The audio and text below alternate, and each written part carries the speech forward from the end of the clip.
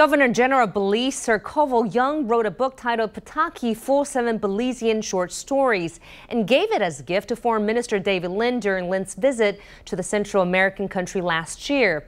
And now the Belizean Governor General is in Taiwan to launch the Mandarin version of his new book. I love stories. I love to exchange stories from all over the world, from all different cultures. And I will ask you to pardon me for not telling you one of the stories.